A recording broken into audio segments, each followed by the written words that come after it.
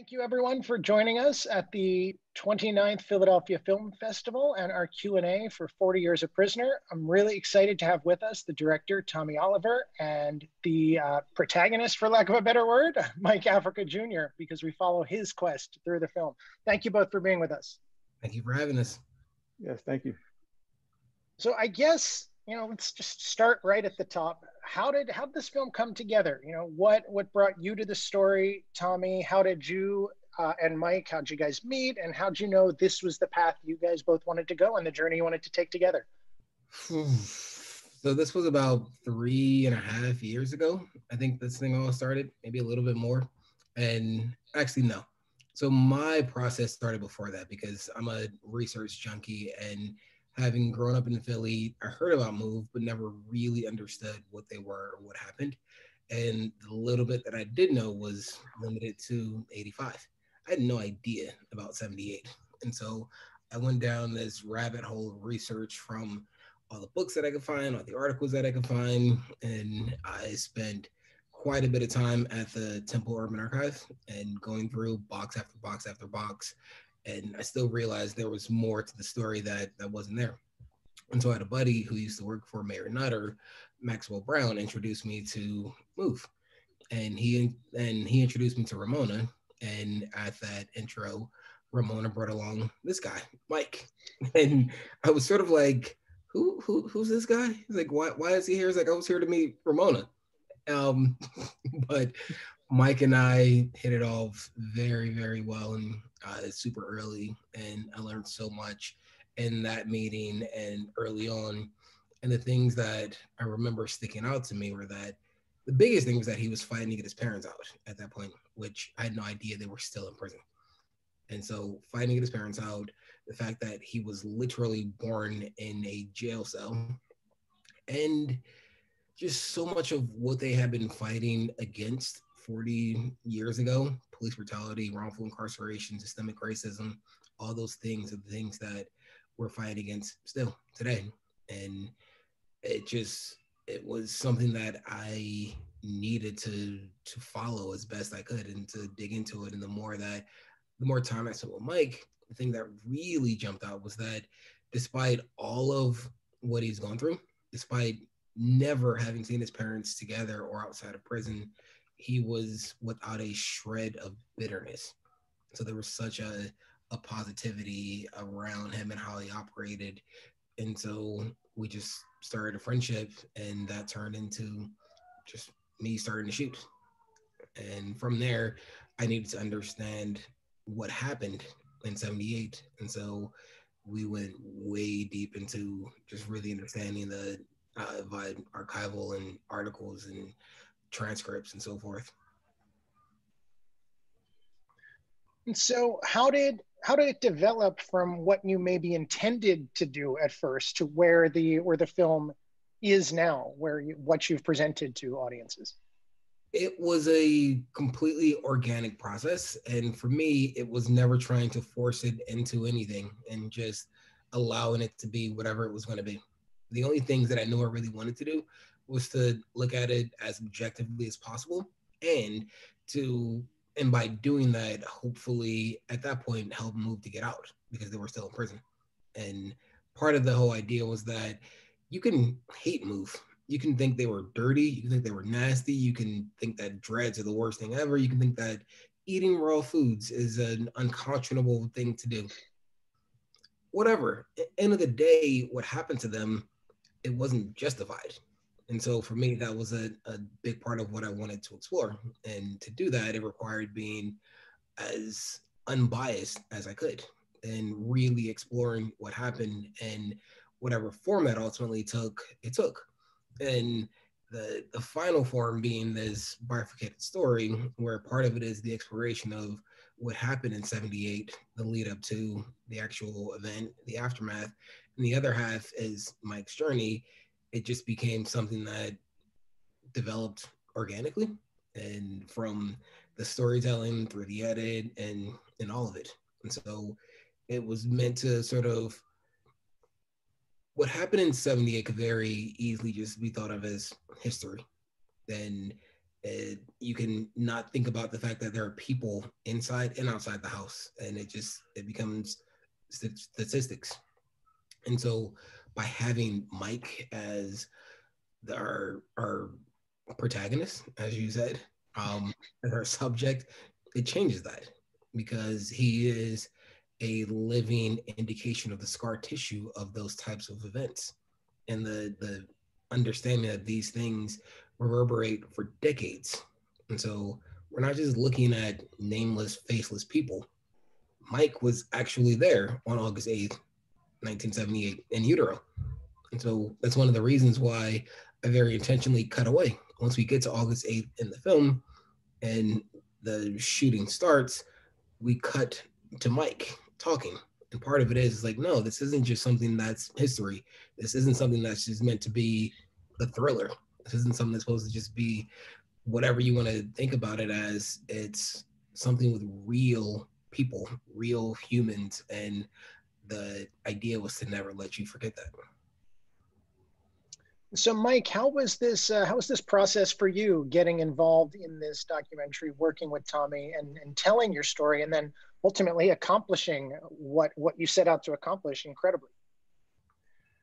I think what Tommy said about how we clicked pretty much, not pretty much, but actually immediately. I mean, before that, before the conversation was over, before the meeting was over, that day that Ramona took me to see Tommy, we were already clicking and talking about things. I mean, we're both from Philadelphia, around the same age, and you know, we have a lot of the same like personal interests. So just that whole thing, we just clicked right away. And there was a lot of other filmmakers who had talked about wanting to do a film about MOVE, and the connection between Tommy and I just organically just evolved into this great friendship really quickly. And so it really wasn't like he was following me around with the camera. It was more like my friend is going with me to see my mom to the prison. It was more than Tommy's coming over to film me. It was more like, hey, Tommy's coming over and we're going to go and do this thing together, friends like. And so because we had, you know, spent so much time together, and, you know, after very short amount of time being around Tommy, you forget that there is a camera, right? And so it was very easy. It was very pleasant. It wasn't like work. It was like hanging out with your homie, you know. So it was a joy. And Did you? Oh, go ahead, please. Sorry, it was just him saying that just brings back so many memories, because it was like it became a friendship, and so it was just being in Philly. I got to hang out with him, and I got to hang out with his family, and it was just that. And so like, it wasn't this big giant production. And it's also one of the things where I also shot the film, and so as such, it wasn't a big production. It wasn't a big crew. It wasn't a big set. It wasn't anything. And so, like he said, and it was just us. And it also wasn't shooting for the sake of being exploitative. It was just trying to capture this moment and trying to find the honesty and the emotion and the best way to convey that. And so, like he was saying, we just got to hang out. And you were there for every critical moment, including, you know, the culmination of a 40-year mission, so to speak. Now that okay, hold that question. I just want to tell you something about that moment. So I called Tommy one day. I said, Tommy, how important is it that I call you when my mom is paroled? He said, if you don't call me when she gets paroled, I will kill you.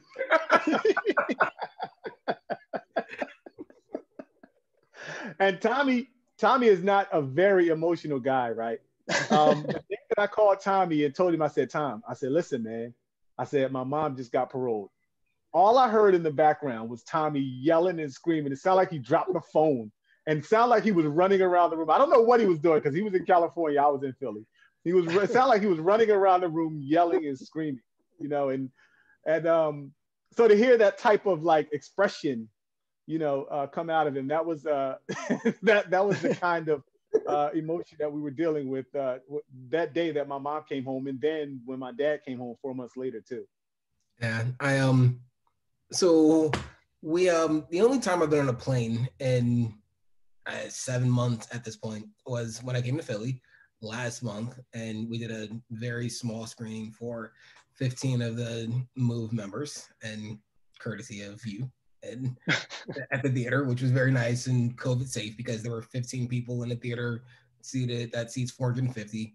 And I remember this was the first time I'd ever watched it with any sort of audience at all. First time any of that group had seen it.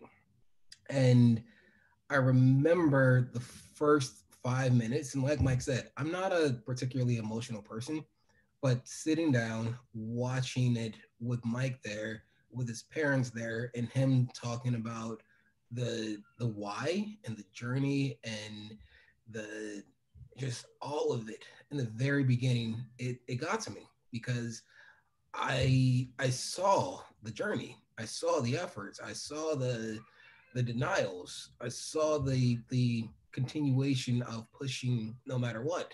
And so to sort of see that time capsule, that moment before all of it happened, well, not really before, but just a moment before it happened, and to understand the journey that he went on in real life, not in the film, but in real life, it was it was a lot. It really was. And the film has a happy ending, which is something you couldn't have known when you started. You could have hoped for, but you never, as a documentarian, you never exactly know where you're going to end up. And this is almost a perfect ending. Were Mike, were you and the family able to almost forget the cameras were there? It felt like it. It really felt personal. I got a Or is story that? after. Oh, good. But go ahead, Mike. You know, when the cameras are first on, you don't you know, you're conscious of them being there, and if someone reminds you, it can kind of change the way you talk, because it makes you a little bit more conscious of trying to be proper or whatever. But after a couple of seconds, it goes away once you start talking about something. Or Tommy and I talked about this thing about Wawa. In Philly we got Wawa, and then other places he likes Wawa, right? So like I'm like, yeah, Wawa is whatever, right? So we can joke about that. We can talk about that. Tommy's not from Philly anymore because he lives in LA. And we talked about this. That sentence makes no sense. Tommy is not from Philly anymore. Makes no sense. He's been gone longer than 10 years. No, So this type of dialogue back and forth makes you forget about the camera, and it allows you to just be natural and free flowing, and just kind of just enjoy your friendship with this ride that you're taking for 7 hours with your buddy to the prison to see my mom, and then have a really great visit with these amazing people and get a chance to talk to them and get to know them more, and then have a nice 7-hour ride on the way back, and food, and just it was just an enjoyable time. So both of those moments, I very nearly got in trouble, and part of it is you're not allowed to film on prison grounds. And there were times where I had been literally chased off of the prison ground. And there were times where I was surrounded by 5 cop cars. Actually, I have footage of it. 5 cop cars, and there was all sorts of things that happened. And so all of those shots, I was just on the brink of not having them. And it was very, very difficult to get any of them, because the second you take a cell phone out and you start playing it, or a camera out, and you can't have a camera, even though I had a camera in certain cases. And it was hard to balance getting the shots, because the shots were needed, but also trying to not get anybody else in trouble. And my wife wouldn't like it very much if I got arrested. Probably not. Yeah, I forgot about those moments. Those were some touch and go.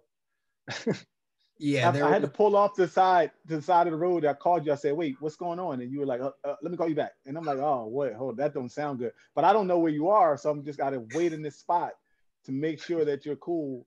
And then once you left the prison, and then caught up to where we were, and then we were taking. You remember we were at the dam, and we were taking pictures and shooting the waterfall.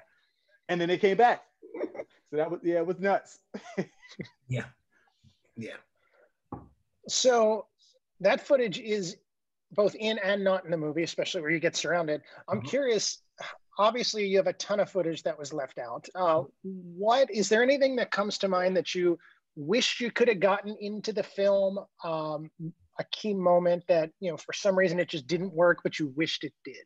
So I have no idea if I should be saying this yet, but whatever. It's my phone.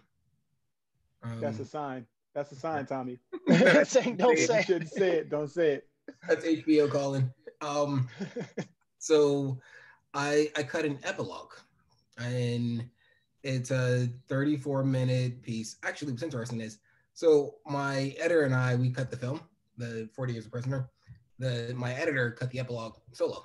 And so it's one of the first things that I think it's actually the only thing I ever directed that I didn't actually cut. And so, but it was great working with him, and it was nice. But it's a 34-minute epilogue, which is, it looks at what happened told by Mike and Debbie, and then also with a bit of very cool footage at the end and stuff that didn't make it in. And a big part of it was that I had a lot of really great sit-down interviews with Mike and Debbie, Mike Sr., but because of the structure of the film, it just didn't make any sense. Like it did not fit in. But it was really nice to hear from them. And so this epilogue, which will be on HBO, and it'll be available streaming. Again, I probably shouldn't be saying this, but but it's Mike saw it for the first time yesterday, and his parents as well. Oh, wow. Well, speaking of that, you know, you did the small 15-person screening. Mike, you were there as well. What was the reaction in the room? You know, what did everyone think? Were they pleased? Was it? I can only imagine how emotional it was. Yeah, there was not a dry eye in the room.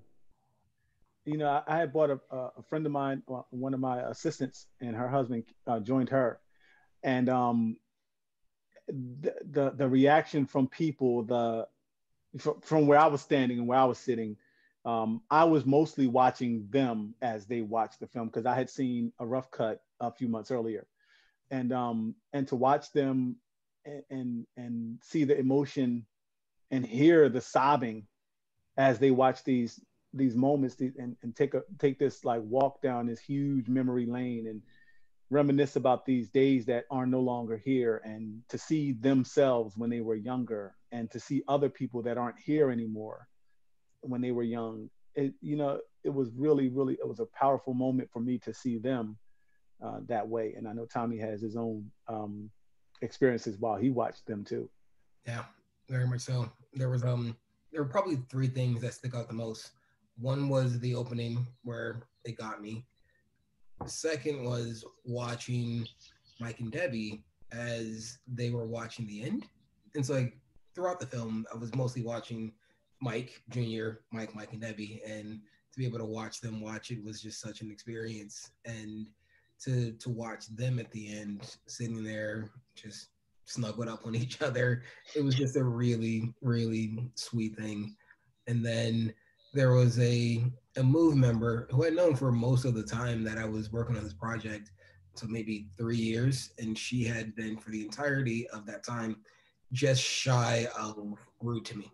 Like she wasn't rude, she was just very cool, and with understandable reasoning, because so oftentimes the people had told her one thing and it was something completely different, and so they were misrepresented or lied to or misled or what have you. And so there was a lot of expecting me to say one thing and do something else. And she watched the film and did a complete 180 after, just melted. And she was the harshest critic out of everybody. And despite it being COVID, she gave me a hug, and it was just a complete 180. And so it was you see, like what I said the entire time was that it's going to be fair and unbiased exploration of this. And that's what it was going to be on both sides, a warts and all story.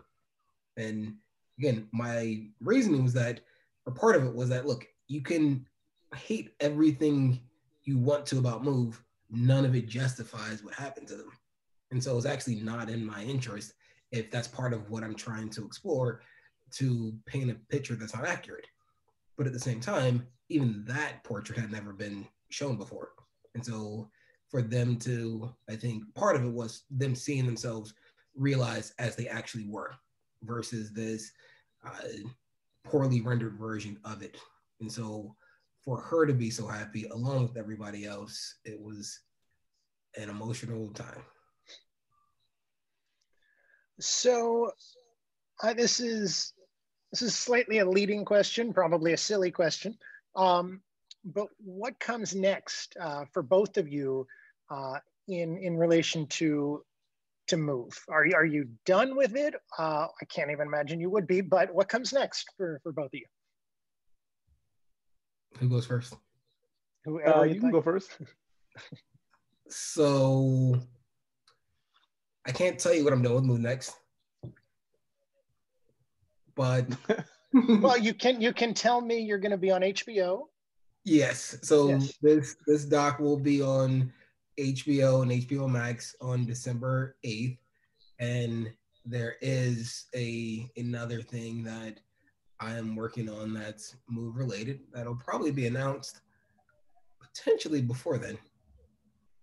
But business aside, Mike has become one of my absolute best friends in the world. And Mike and Debbie are like family, and his kids and his wife, they're all just, they are stuck with me. And so that's what it is. That's what it is. Really. Nice. Yeah, man. Yeah, so for me, working on a podcast, we're trying to build that and get everything ready for that, to explore some of these things, some of the unheard truths and stories about our experiences, but also, some of the pop culture that's out there, and some of the political aspects of things as well. And then we're working on a couple of other projects that we, again, like Tommy, I can't say too much about, but that's one thing that I'm working on hard right now. Yeah, I'm really excited about it. So last question for you guys. This is obviously a very different year. In a normal year, we'd be doing this in person, clearly. But you'd probably have toured to a bunch of film festivals in person, because the film has gotten a lot of play since it premiered in Toronto. I'm sure the Toronto premiere was still pretty impressive, because it's such an important festival. But what's it like to bring the film back to Philly, where it belongs? Honestly, there's no world in which this film wouldn't have been here. And I love Philly. I love the festival, and it does break my heart that we can't do it the way that we would have wanted to. But this is a film that is for Philly. It's a film that is about Philly. It's a film that is uniquely Philly, and I'm very happy that it's being shown as part of the festival. Yeah, agreed. Me too. Like I'm so happy and proud that it is going to be at the Philadelphia Film Festival, and especially since all of my family and friends are like, "Hey, when's it coming out? When's it coming to Philly?" So now I can finally say it. But now, because it sold out so quickly, I have to figure out what to tell people. Hey, catch it on HBO on the 8th.